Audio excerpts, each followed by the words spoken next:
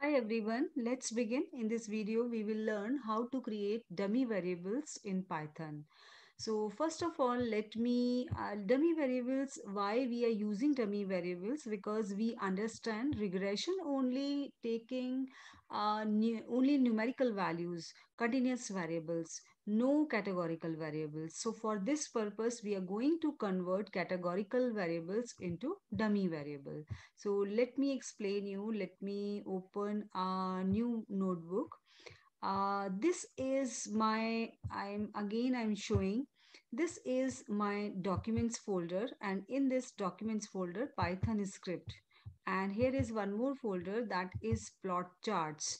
And here is, I want to create a new file, that is, I had opened new file. So first of all, what we have to do, let me give rename this file. I am just giving this file name is dummy variables. Dummy variables. Right, dummy variables. And after that, after I had renamed this, right? Sorry, not rename. And finally, this is the, just a moment, what happened? Dummy variables. Dummy variables and rename this. Okay. So I will just give this file name is categorical, categorical, right? So rename this, right? And after that, what we have to do, let me mark down first. And here is, we want to give title is dummy variables, and let me run this. So this is the dummy variables slide. And first of all, what we have to do, we are going to import pandas, pandas as pd, pandas as pd, right? After that, what we have to do, we are going to open a file. Let's say I'm just giving you data frame equal to pd dot read underscore excel. And what is my file name? My file name is regression dot xlsx. This is my file name, and make sure this file should be available in the same folder where you had put it, where you want to store this file. So let me run this, and after that, let me print this. What are the variables in this file available?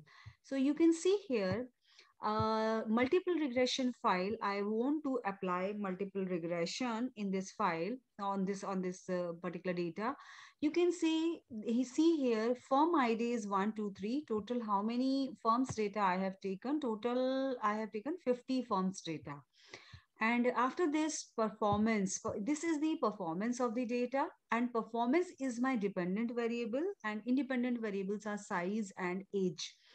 And the size is, we can see here, I had already explained you, size is we are taking in the form of how many employees are working in that particular organization. And age means how old that organization, that is 40 years old, 41 years old, 15 years old, that organization. And I want to categorize my data on the basis of location. And location is, I have taken Dehradun and Delhi. These are the two locations where these firms are located. So this is my categorical variable, right? Because regression will not read these, this one is the string variable. It would read only numbers. So we want to take categorical, or we can say dummy variable in my data set. So what I have to do, I had already explained you here these kind of things, these kind of functions we are going to use. But before that, I want to show you this thing. I don't want to see this index. So what I have to use, simply I'm going to use index underscore column, because I don't want to see index underscore column is equal to 0. So let me once again run this, and let me once again run this data frame. So now you can see the difference.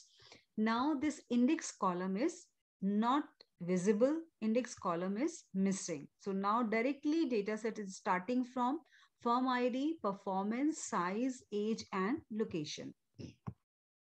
So now what we have to do, I am going to use this particular function as I had already mentioned you here, unique functions. First of all, we want to check whether what kind of variables are available. So I am using, this one is the square brackets, and here is I will write my this column heading location, and what I will do dot, I am just using unique, this is the function. So let me run this. So it is showing this array is having Dehradun, Delhi, and data type is object. Only two types of categories are available in this particular column. So I just want to, I had already explained you, because I want to get dummies. So I'm going to use this argument. Here is, so you can see here how we have to use this particular function.